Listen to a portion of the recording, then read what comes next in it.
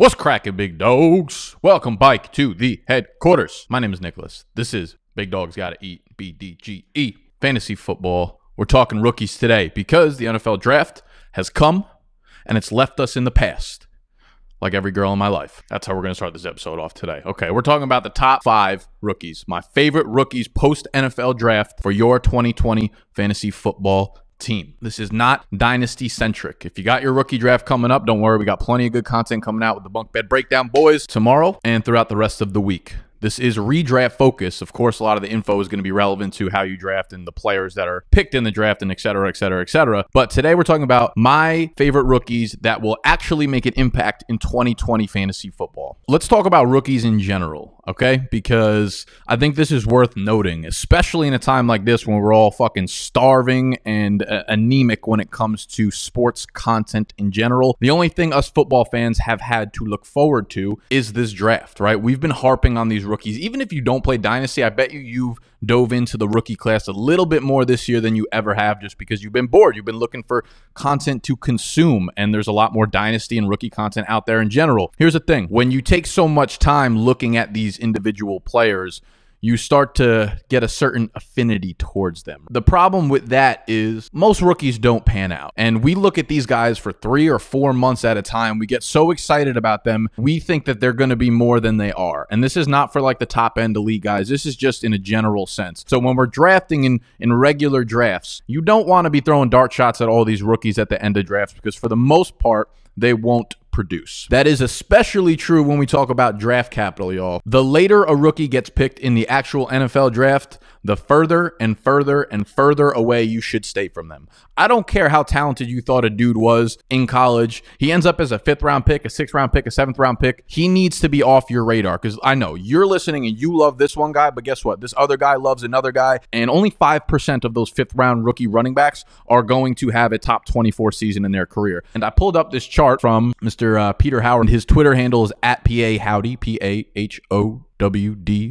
And basically he puts together since 2003, he looked at running backs drafted, right? And if you see in that middle column RB count, so there have been 35 first-round running backs, 38 second-round running backs, y'all get the gist, since 2003. And what he looked at was the percentage of those running backs and how many top 5 seasons they had, how many top 12 seasons they had. You can see on the left, the orange side is just the overall count of number of top 5, top 12, top 24 seasons, and the percentage on the other side. So basically what you're saying here is if you look at the first row, right, draft round 1. So we look at 35 first-round running backs drafted. Out of those, 34.3% of them have at least one top 5 season. That seems like a pretty good hit rate, but that also means that a guy like Saquon Barkley, who was picked in the first round, if he has 3 top 5 seasons over his career, that boosts up the percentages of all these other guys. And as you can see, obviously, like the percentage gets higher as you give it a little more leverage there. Like top 12 finishes is up to 63%, and 94.3% of the running backs picked in the first round have at least a top 36 finish in their career. Percentages dramatically drop off, and the biggest change you could see is that 3rd to 4th round gap. That 3rd to 4th round gap is enormous. Second round running backs are doing pretty well. You can expect a pretty good hit rate on those guys. As soon as it drops from 3rd to 4th round, you're looking at the absolute fantasy dead zone. So just keep that in mind with the future, guys. You have to understand that as much as you like a player or as much as you think a guy is talented or whatever the fuck you think about a player is, the honest truth is in the percentages. The numbers don't lie. Y'all lie. I lie a lot of the time, actually, but I try not to lie when I'm talking to you guys. The numbers, however, do not lie there. The percentage chance of 4th rounders, 5th rounders, 6th rounders really busting out are very, very, very, very low. And those are usually skewed by 1 or 2 guys that break out and do really well for a really long period of time. So that is the segue that I wanted to start off this video with. We're going to talk a lot about running backs, which is why I brought that chart out, because those are the ones that typically have the biggest impact in year 1. That being said, stop yelling. I'll stop yelling. Tuck your shirts in. Let's eat.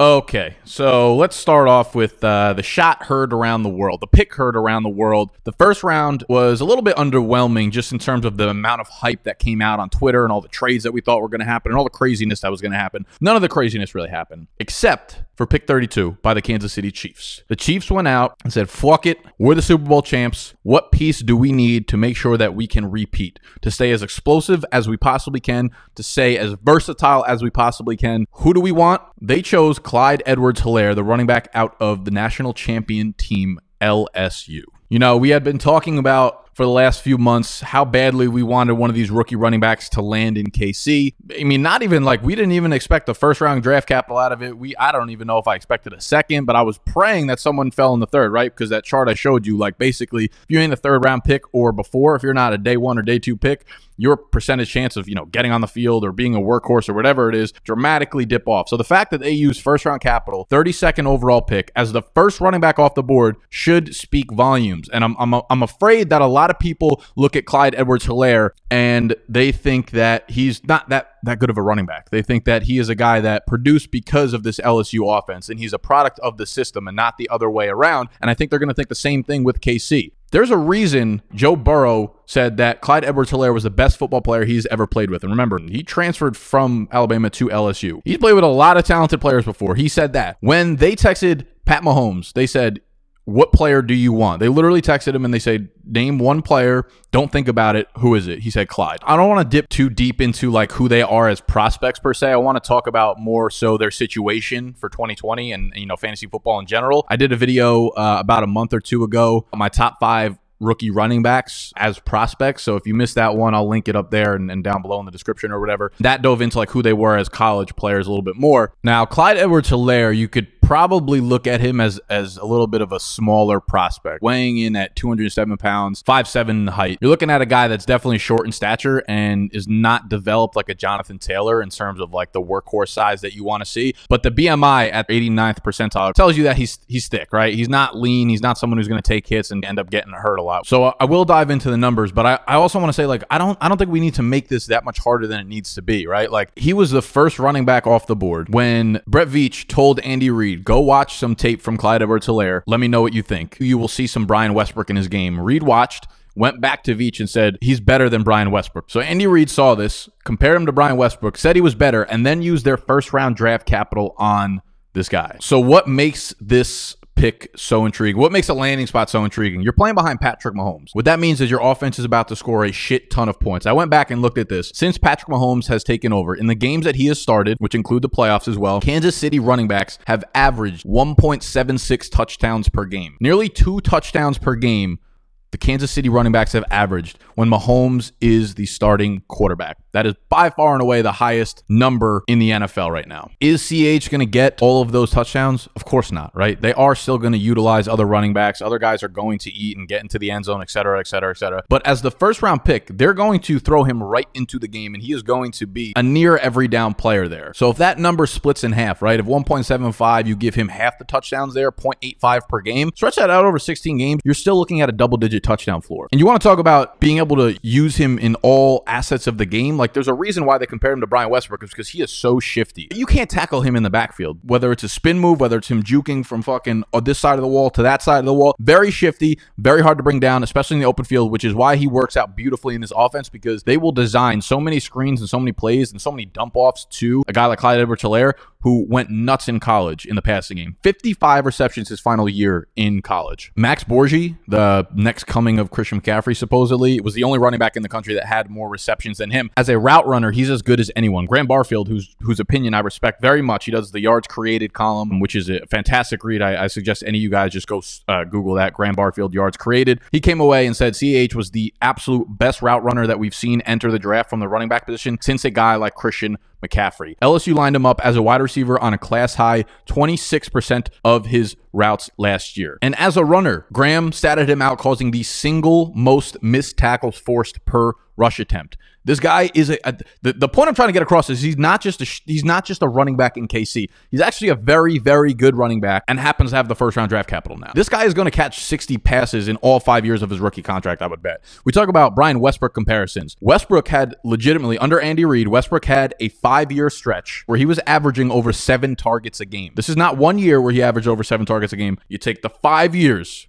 04 to 08, he was averaging over 7 targets a game at the running back position. And I heard a stat on, I think it was the Roto Underworld podcast from Nate List that Andy Reid has had, I mean, this is, we want to talk about like coaching or whatever, but Andy Reid has always produced dynamite fantasy running backs. If one can stay healthy, that is the biggest problem. I feel like the only years where you don't really see a blow up from the fantasy backfield in KC is one where like someone gets hurt and then they just start rotating and carouseling guys who keep getting fucking sprained ankles and sprained knees and shit. If that doesn't happen though, whoever's a running back one always dominates. And there have been 5 separate occasions under Andy Reid where a running back has seen over 100 targets. I would put big money that at some point in Clyde Edwards-Helaire's rookie contract, if not multiple times, he will see 90 plus or 100 plus targets. He's going to be such a high floor play just from the reception game. So the point here is Clyde is much more than just a running back that happened to land in KC. Clyde is a very good running back. He is very good at creating on his own. He's very good in the passing game. And now he is in a situation where the running backs score a ridiculous amount of points. They get a ridiculous number of targets. In any sort of PPR league, he is the running back one in redraft. If you want to argue Taylor versus CEH, who we'll get into in a second, in Dynasty, completely up to the two are in a tier by themselves for sure. In redraft, CEH is the most likely to get in there and affect the offense and get an involvement in the passing game and by the goal line right off the rip. So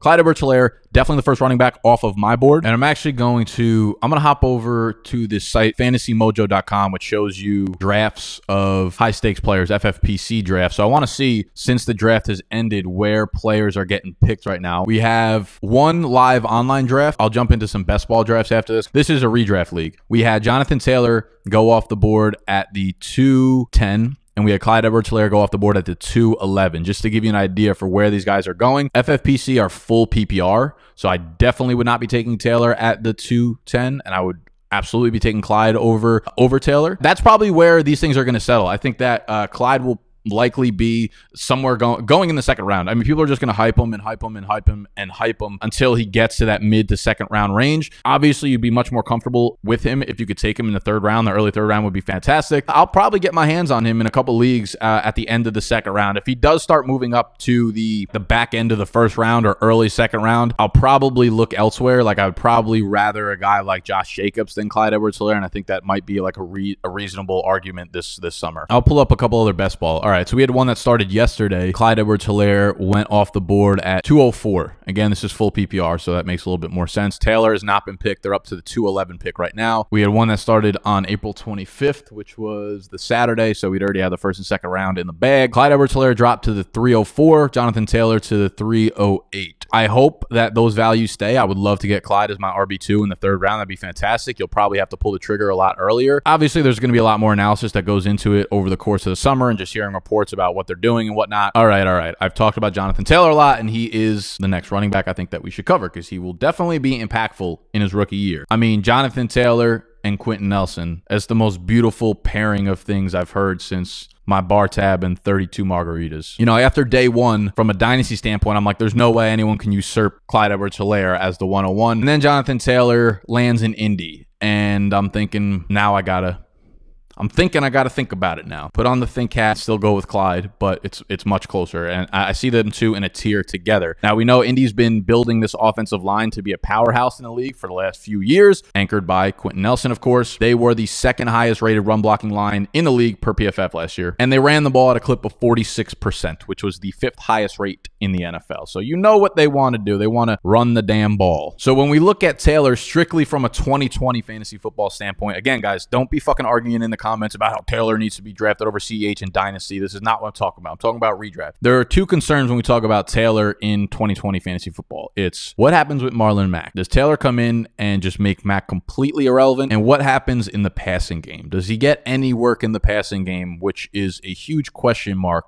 when we're talking about most people playing half PPR or full PPR leagues. And this could be a problem for Taylor. So let's start with the latter. And I believe this is the reason why some teams passed on Taylor, right? we're hearing all this analysis come out now about how fucking Jonathan Taylor is the next great coming of Jesus and how he's a unicorn running back in XYZ. 32 teams passed on him, and then another 9 teams passed on him in the second round, including the Indianapolis Colts already once. So look at it this way. If he's the next Saquon Barkley, which people are like comparing him to, or Ezekiel Elliott, right?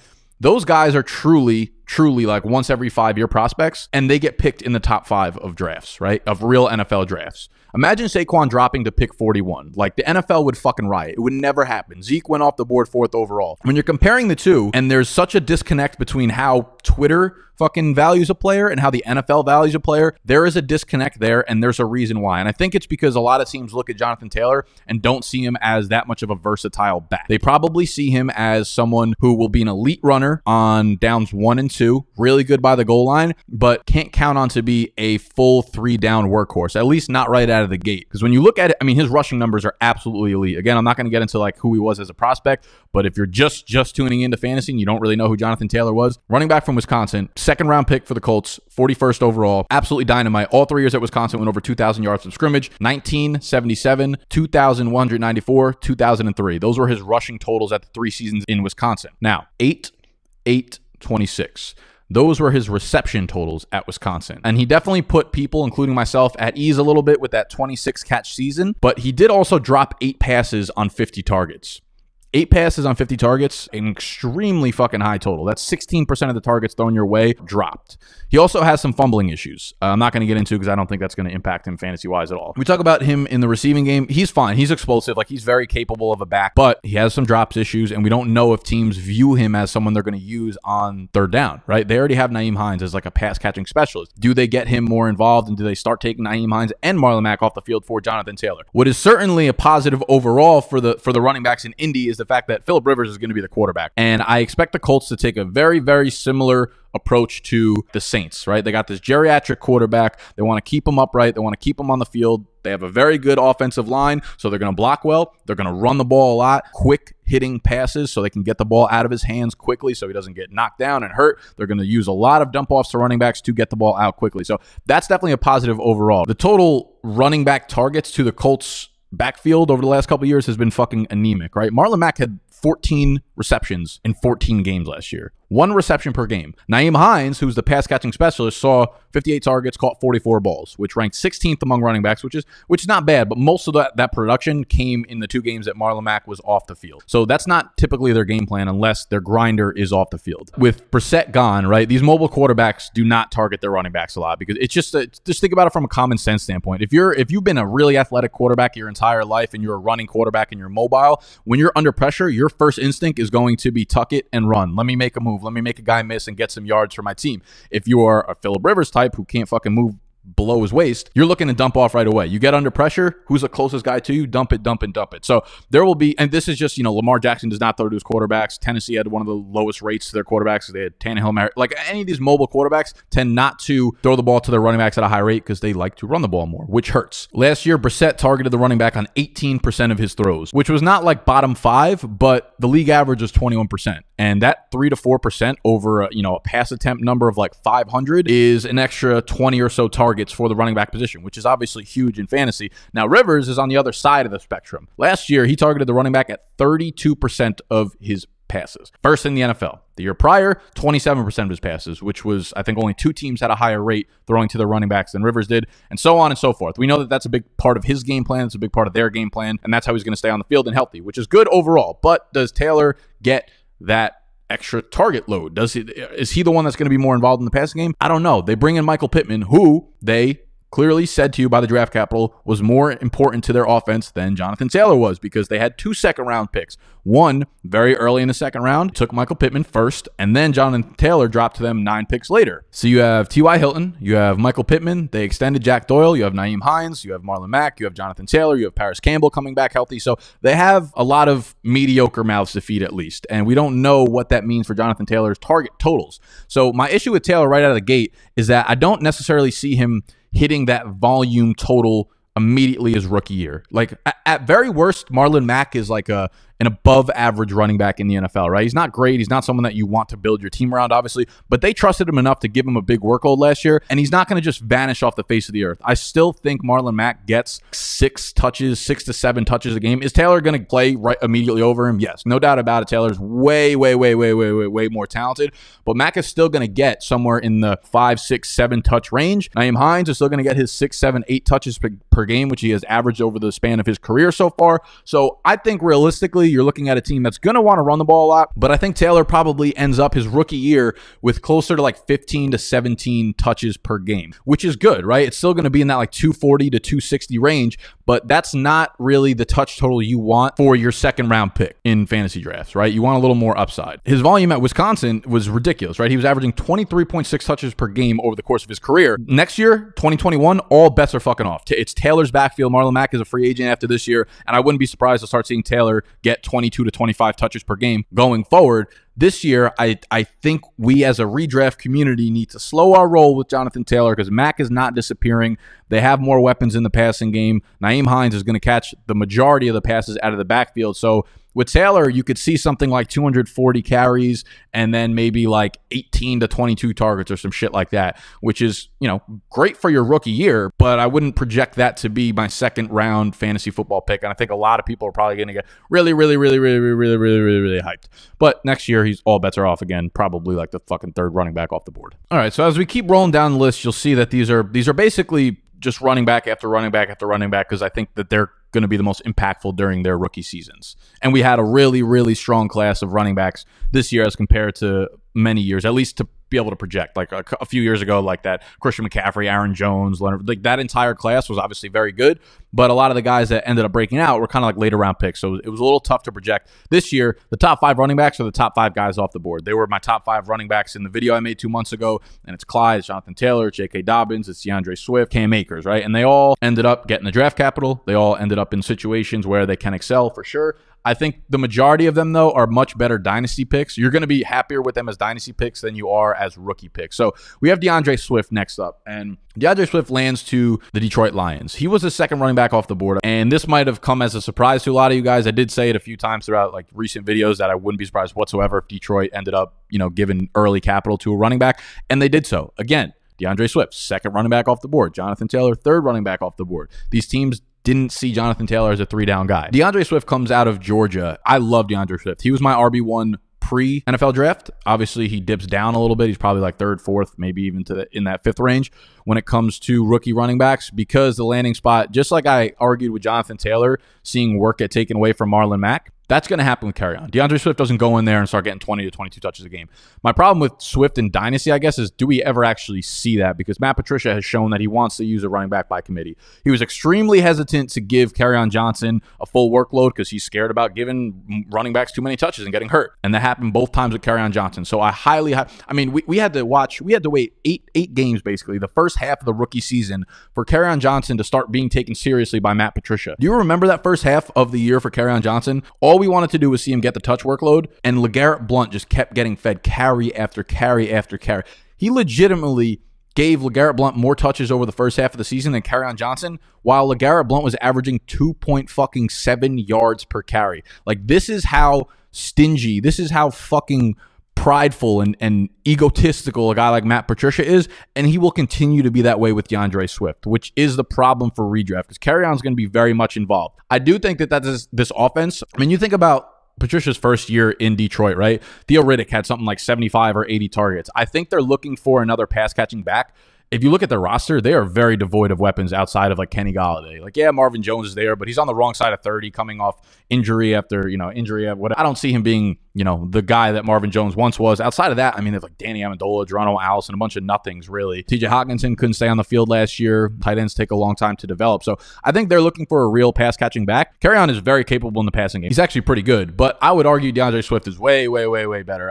Probably on another level, and I assume that that's how they're going to use him. So I could see this backfield being split up carry-wise, almost 50-50, but Swift maybe flirting with that like 45 to 55 target total, which will be good. Miles Sanders had 179 carries last year, 50 receptions.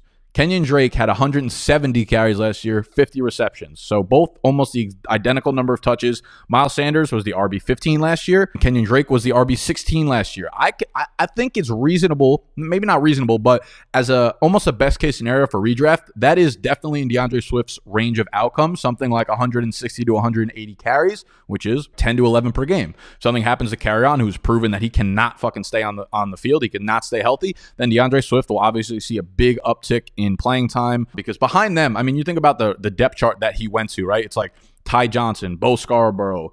I don't even know who the fuck is left on the roster. It's all a bunch of redundant guys who are plotters. And now DeAndre Swift gives this element of pass catching plus explosiveness and shiftiness to this backfield, which they haven't really had in a while. So while I love Kerryon Johnson, the player, I think DeAndre Swift is in a whole nother class in terms of like a prospect and who he is as a talent. The problem with redraft is that he's going to be probably in a 50-50 committee for the majority of this season. Kerryon is signed for 2 more years on his rookie contract. They can get rid of him at the end of this year, but it doesn't really make sense because he's not on a big contract, of course. He's still on that rookie contract. But I do think DeAndre Swift will have a little bit more upside than people probably will assume, given the role that he's going to have right out of the gate, which is probably going to be a little bit of a slow one. I think his upside is top 15 running back, like with Sanders or Kenyon Drake. Most likely outcome is like somewhere in the RB20 to 22 range. So if you're drafting him, don't be drafting him as your RB2, planning on getting, consistent, good, high-end RB2 production. I think you got to kind of temper expectations for a guy like DeAndre Swift, because we also don't know what the fuck's going to happen on the goal line, right? Matt Patricia is a guy who, he's got that mindset where he's like, I'm just going to give my biggest running back the ball on the goal line and see what happens with LeGarrette Blount or whoever the fuck is back there, right? Because Swift is not the biggest guy. I think he's like 5'9", 212 pounds or something like that. So if Matt Patricia continues to go at that philosophy and give the bigger guy, that pretty much qualifies anyone on that roster to get the goal line work. So I'd be surprised if Swift ended up scoring more than like 4.5 or 5. I would put the over under at maybe like 4.5 or 5.5 total for Vegas touchdowns on his rookie season, which is obviously going to be a big killer to his fantasy outlooks. I do think there's real upside, but I also think that expectations probably need to be tempered for a guy like DeAndre Swift, at least in 2020. And that brings us to J.K. Dobbins, who is in a class very similar to DeAndre Swift when we talk about redraft. And I also should mention, I think both of these guys are good picks if they're like 4th round redraft picks. I won't be trying to draft them anywhere really. But if they start falling back to like the Kareem Hunt range, I think they're all in a similar range to, in terms of outcomes, where Kareem Hunt is, right? Because all 3 of these guys, J.K. Dobbins, DeAndre Swift, Kareem Hunt, should have standalone value in fantasy, should be involved in the passing game, and should see some good work on the ground. Not heavy volume, but good work on the ground. They have good standalone value, right, that you could probably play in flex, but also elite handcuff value, right? If Nick Chubb gets hurt, if Mark Ingram gets hurt, Kerryon Johnson gets hurt, all of them immediately go into that borderline RB1, if not like top 6, 5, whatever fantasy running back ceiling. So you may have initially kind of thought that J.K. Dobbins' landing spot was bad, and it might be a little bit overrated for redraft, but for Dynasty, you have to absolutely love this. This is the most run-heavy offense in the league. I know a lot of that has been skewed because of Lamar Jackson taking a ton of rushing attempts, but they're also one of the highest scoring teams in the NFL. The problem with J.K. Dobbins' redraft outlook for year 1 is that he's likely not going to get most of the valuable fantasy touches that we look for in our RB2 or flex spot or whatever, right? So with J.K. Dobbins, incredible prospect. I love him as a player, love his long-term outlook. I think his ceiling is as high as any of the running backs that went into this class. But you look at touchdowns, you look at receptions. Lamar Jackson threw the ball to his running backs at a clip of 10%, the single lowest in the NFL. He does not throw to the running backs. He doesn't target the running backs. That's problem number 1. Problem number 2, Mark Ingram still there, coming off of almost career highs last year. He scored 10 rushing touchdowns, 5 receiving touchdowns. They're not going to give the goal line work to J.K. Dobbins. There's no reason to. Mark Ingram was awesome on the goal line last year, regardless of what you want to see for fantasy. So just like Swift, I don't project Dobbins' touchdown total, per Vegas. When those eventually go up, I'll cover that again in a video. But I would project Dobbins to probably finish with around 5, maybe 6 touchdowns on the year. And the fact that the overall volume for targets is really low scares me a little bit. And I've heard the argument from a few people now that, if Gus Edwards can go for 700 rushing yards or 750 total yards, then how can, J.K. Dobbins can go for 1,000 this year? And I understand that, but you also have to understand that Gus Edwards racked up like 220 of those 700 total yards in week 16 and 17 when Mark Ingram was hurt. So if Mark Ingram was hurt, yeah, of course you like J.K. Dobbins, but you can't project any of these guys starting running backs to get hurt. But that being said, the Gus Edwards' production came when Ingram was out, then you wouldn't be looking at it the same way. So Dobbins, I really like him as a prospect. I think he brings an element of explosiveness to this offense that they've been missing from the running back position. Justice Hill, yeah, we all liked him as a prospect. 4th round guy. Dobbins, 2nd round guy. Immediately takes over that RB2 role. Just adds another element of real explosion, real breakaway type runs, right? He had, I think, 3 or 4 60-plus yard touchdown runs at Ohio State last year. Very much an element of his game. Very, very good in the passing game. But again, we don't know that type of volume is going to be there. We don't know if he's going to score any touchdowns, which makes me a little hesitant on him. But he is my RB3 in Dynasty behind Clyde Edwards and Jonathan Taylor. So I like J.K. Dobbins. I probably won't be drafting him unless he's going around that like Kareem Hunt range, which I don't think he's going to fall that low to. And then we have the final running back, which people are really going to like, and that's Cam Akers. Cam Akers is, I think he's the toughest evaluation because I think in terms of like rookie running backs and ceiling, his ceiling is probably up there. I wouldn't be surprised if Cam Akers outscores Jonathan Taylor this year in redraft. So Akers goes to the Rams, 2nd round, 52nd overall pick. And it's noteworthy because the Rams didn't have any 1st round picks. Cam Akers was their first player taken off the board. So that tells you they thought running back was their biggest need. They could have went with defensive players. They could have went with the fucking O-line, which could have served them pretty well right about now because their O-line is absolute trash. So Akers goes into a situation much like he spent his time with at Florida State with an awful offensive line. And the Rams, just 2 years removed from being literally the top ranked offensive line, last year dropped down to like 27th overall and like 28th in run blocking. So there are holes to be had there. Darrell Henderson is not competition for Cam Akers. Cam Akers comes in with workhorse size. Cam Akers comes in with an athletic ability almost unparalleled to a lot of the running backs in the NFL. He has the ceiling of going straight into like an 18 plus touch workload. He can get that Gurley role. Very good in the passing game, super athletic, has breakaway speed, and do it all. The question becomes is this Rams offense any good? Is this offensive line going to let him run for more than, 3.9 yards per carry? Do they get on the goal line enough? Gurley was obviously great during his time there, but the holes he had were the size of the room that I'm sitting in right now. No defensive players for 20 feet at a time when Gurley was running through, and they were on the goal line like 17 times a game. That's not going to be the case with Cam Akers.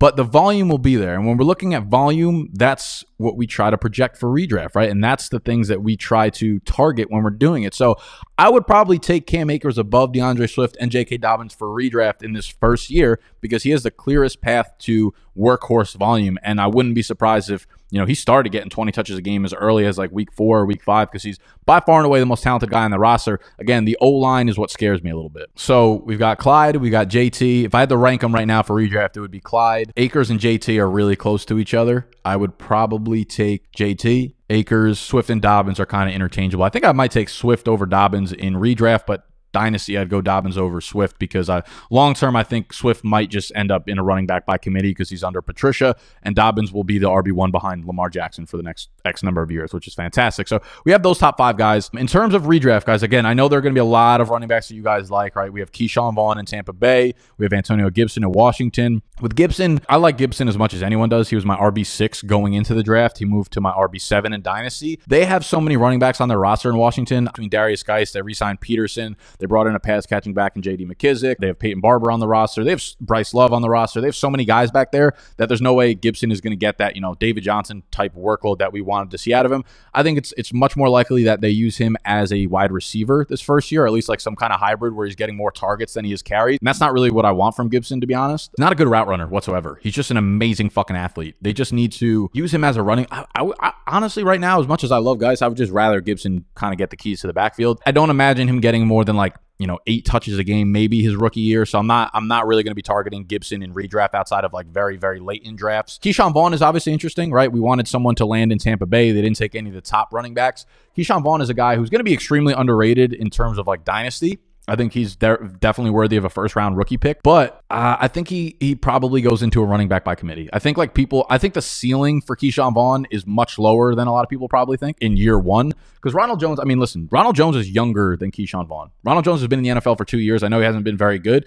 but he was good enough last year to the point where I don't think you could just completely take him off the field. They are probably looking for a more well-rounded back because Ronald Jones is just fucking terrible in pass protection and Tom Brady's not going to stand for that shit. Vaughn is bigger and Vaughn is better in the passing game. Vaughn is better in pass blocking as well. So he definitely has a clear path to touches just because Ronald Jones is nothing special. But again, like, what if we just see the Peyton Barber, Ronald Jones split this year with Keyshawn Vaughn and Ronald Jones, where it's like one game it's this guy, the next game it's this guy, the next game this guy gets 11 carries, 4 carries, 1 goal line touch here, 1 goal. Like, that is my concern with it. So Vaughn I like a lot more in Dynasty than I do in redraft. I think I saw him go off the board. I think I actually fucking took him off the board in like the 6th round of a best ball draft, which I don't know if I would even touch him there in redraft. I think he has probably running back by committee destined for him the first year as well, maybe with like an end of the year type breakout. But you can't draft guys hoping that they break out like weeks 11, 12, 13 and just stash them without being able to use them whatsoever on your roster. So those are probably the top running backs that I love. Anthony McFarland as well in Dynasty. He'll be one of my most highly targeted running backs landing in Pittsburgh because James Conner can't stay on the field, and the rest of the running backs in Pittsburgh are absolute trash. McFarland is so explosive, and they haven't had that at the running back position. So McFarland's a very interesting stash as well.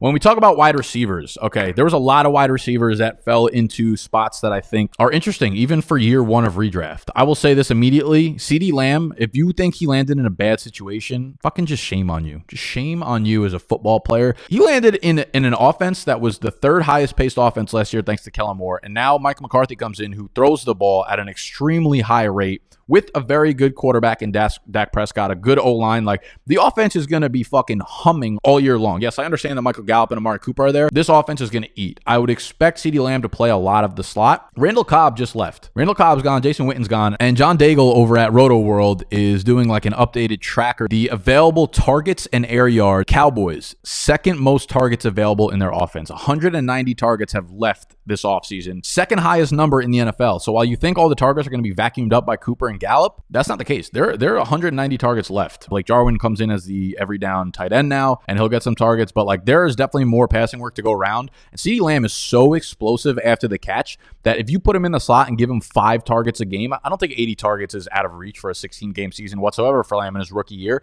He will make plays. He will be very, very good, and I wouldn't be surprised in a few weeks if he took over as the wide receiver 2 there. I think he's head and heels way better of a wide receiver than Michael Gallup is, and I think midway through next year, we're going to see, not this upcoming season, 2021, CeeDee Lamb is going to be competing with Amari Cooper for the wide receiver 1 role there. Do not pass on CeeDee Lamb in Dynasty rookie drafts because you think he landed in a crowded fucking wide receiver group. Too many mouths to feed there. CeeDee Lamb will become the mouth to feed there. So do not pass up on CeeDee Lamb in rookie drafts. He's way too talented. Amari Cooper's not even guaranteed money after the 2021 season. CeeDee Lamb's good. The rest of the wide receivers that went off early, Ruggs is not going to be a thing for redraft this year. They drafted Bryan Edwards, Lynn Bowden. They already have Hunter Renfrow, Darren Waller, Tyrell Williams, and they don't have a good quarterback to throw to him. So I'm not looking at Ruggs in redraft. You had Jerry Jeudy, who was a very highly rated prospect. He goes to Denver. There's actually way too many mouths to feed, and they're not a prolific passing offense like Dallas, and they have Drew Lock and not Dak Prescott. So Judy's off my radar for redraft as well. Justin Jefferson is definitely interesting. He goes to Minnesota. They get rid of Diggs, and Jefferson was a dynamite slot guy. I'm not sure how they plan to use him in this offense. He was very good at LSU on the outside in 2018. They switched him to the slot in 2019, thanks to Joe Brady's beautiful offense, and he dominated. But they run a lot of 2 tight end sets in Minnesota. That means that there are 2 wide receivers on the outside. 2 wide receivers on the outside, 2 tight ends, and then 1 running back. So that means there will be no slot guy.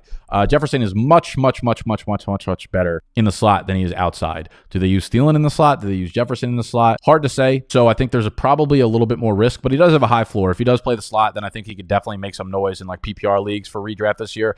Probably not a guy that I'm necessarily targeting to have on the end of my bench in redraft. The one guy that does catch my eye for this year in particular is Denzel Mims. He was one of my favorite fucking prospects, and people are moving Mims so far down their board because they felt like he slipped in the draft. But the reason you feel that way is because we had a lot of wide receivers go before him, but he's still a 2nd round draft capital. That's perfect. Like, I love 2nd round draft capital for a wide receiver. Plenty draft capital. And he goes into a situation where they don't have a wide receiver 1. They get rid of Robbie Anderson. He goes to the Panthers via free agency, and they have Jamison Crowder. Crowder's a slot guy. He's not a fucking alpha. Chris Herndon, I don't even know if Chris Herndon's ever going to step on the fucking field. If nothing else, Mims is going to step in right away as an every down player and see a ton of targets from Darnold. They got their left tackle, Mekhi Becton, going to have a little bit more time to progress, go through his reads. Not going to need to because Denzel Mims is the wide receiver 1, so he'll be the first read. I wouldn't be surprised if Denzel Mims ends this year with 100 targets, which is more than Stephon Diggs had last year. So Mims is actually a guy that I might be looking at later in redraft leagues.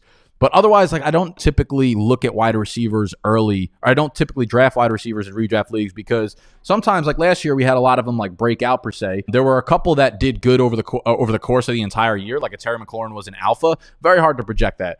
most of them don't see a lot of playing time for the first 8 to 10 weeks, right? We saw the chart in the last video I did where coaches just tend to not play rookies for whatever reason for a long period of their rookie season. I could see that being even more so the case because we're not going to have a real training camp probably. They're not going to be able to spend time together, the team, getting the offense down, getting the chemistry with the quarterback, yada, yada, yada. My intuition tells me that wide receivers this year are ones that you probably shouldn't be drafting in a redraft. End of year stats could look good, but owning A.J. Brown for the first 10 or 11 weeks of the season, he was on and off your waiver wire, probably using a waiver spot trying to figure out, or a roster spot trying to figure out when to play him. He was kind of a waste, right? So those guys might break out at the end of the year, but you could probably find them off your waiver wire. Are there any tight ends that I like? Absolutely not. Definitely not for a redraft. Quarterbacks, if you're in a super flex, I mean, Tua, we'll see what they do with Tua. We'll see how early he gets in the game. I'd imagine they probably start Fitz maybe for the beginning of the year and make sure that Tua's at full health and he's ready to go. I don't know if they want to shove him right into there. Joe Burrow, I'm extremely interested in Superflex as my second quarterback. I think he's got an extremely high floor, and I think that his rushing totals are going to be pretty fucking nice. Joe Burrow can easily pop off for like 300 rushing yards this year, which gives him like a nice weekly floor of like an extra 2 fantasy points. And he's got a fantastic arm, obviously, and they're equipping him with really good weapons. I didn't even talk about T. Higgins. They have T. Higgins. They have possibly A.J. Green coming back. I don't know if he's ever going to fucking step foot on the field again. Tyler Boyd is awesome. I think their tight ends are actually underrated between Drew Sample and C.J. Azuma. And they have 2 good pass catching backs in Gio and Joe Mixon coming out of the backfield. So Burrow is a guy that I'll definitely be targeting as my quarterback too if he drops to, you know, the quarterback 18 or 20 in drafts. He's got a fantastic floor just via passing plus his rushing upside. So I like Joe Burrow there. For redraft this year, yeah, I don't really like any other running backs, I think. I touched on the top 5. We touched on Keyshawn Vaughn, Antonio Gibson a little bit. And we're working real hard at the headquarters here between myself, Noah, and Mike on the Big Dogs draft guide, which we've been updating wildly over the last couple of days. It's got all of the rookie outlooks. We have in-depth analysis on the outlooks. We have our full Dynasty and rookie rankings for you guys. Tons of exclusive articles and videos. Tomorrow's video on YouTube will be a first-round rookie mock draft, post-NFL draft for Dynasty. And then rounds 2, 3, and 4 we'll also be doing, but those will be in the draft guide as an exclusive video. So make sure you go cop that right now at BigDogsDraftGuide.com. If you are eligible in states that play DraftKings or FanDuel, we have partnered with Monkey Knife Fight, so you can get the draft guide at BigDogsDraftGuide.com/MKF. MKF as in Monkey Knife Fight. $10 for the draft guide for both draft guides, Dynasty Rookie and Season Long. Plus, you'll get $10, that $10 that you deposited, plus an extra $10 bonus to play with using promo code BDGE. When you sign up, you'll get access to both guides. I love y'all. That's it. Make sure if you enjoyed, you hit that thumbs up button. Subscribe to the channel if you're new. Fantasy football all year round. Keep your fucking shirt tucked in. We out.